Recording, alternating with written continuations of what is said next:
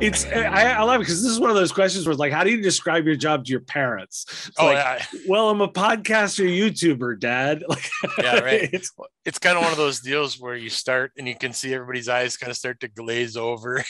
They're looking at their Apple Watch and stuff. And so if anybody, like, anybody who knows me from a career perspective, I was an MSP for about a decade.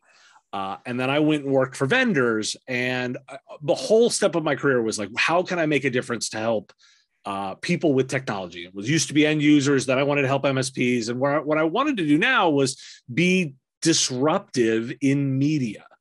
That was really the way I thought about it. And I always draw this quick triangle. I say, like, if you think about IT services, there's a triangle of people that cover this space.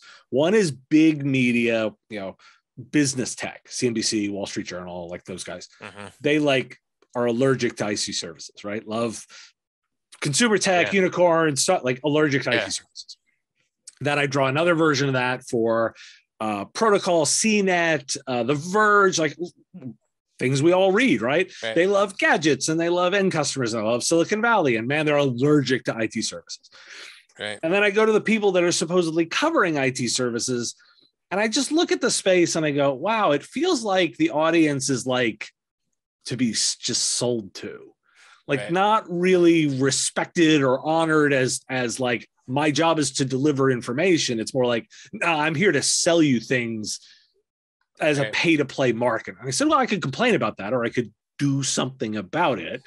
So I launched the Business of Tech podcast, and I launched the YouTube shows, and now I'm building it out. And it's a network of shows to like help small creators with the reach. Well, maybe Dave, you could start a little bit with a kind of description of your different media channels. I guess we'll go with just kind of tell people about it, because some people are familiar, but some people aren't. And since you and I first met and had our first conversation a while ago, I've been tuning in and kind of catching up and looking at things, and there's some good content there. And I think one of the things, surprisingly, there's some, I was surprisingly, you don't suck at your job, Dave. Good job. After our first conversation, I was shocked at how good it was, though. Well, thank you. And I mean to be like self-aware, like it's just, I'm working on it. So my flagship product is the Business of Tech podcast, and it is a daily, roughly 5-minute newscast, and it's news and commentary. Like I deliver news stories, and I do a segment called Why Do We Care for everyone, to give my perspective on why I selected the story, or what I think is important, or what I'm taking out of it, just because I have an opinion and I don't mind sharing it, but I think there's an important to say, like, this is the story, and then here's my opinion. And that comes out every single day on your favorite podcatcher. It's on Apple Podcasts, Google Podcasts, Spotify, you name Alexa, you name the platform, it's on there. If you prefer a video version, on Fridays, I roll all the stories up to a weekly show called This Week in the Business of Tech on YouTube. That is youtube.com/MSP Radio.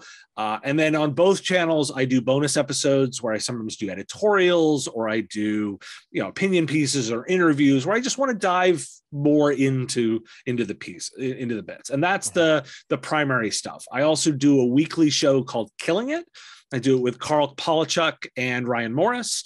And if Business of Tech is Sports Center, Killing It is, pardon the interruption, where it's talking heads, and we do kind of bigger picture debate over stories and what we think of, like where we think larger trends are going, and we do that. And then across MSP Radio, there's a couple of different properties that I'm involved with where I don't produce the content. So Carl Polachuk does his SMB community podcast. Todd Kane does his Evolved Radio podcast.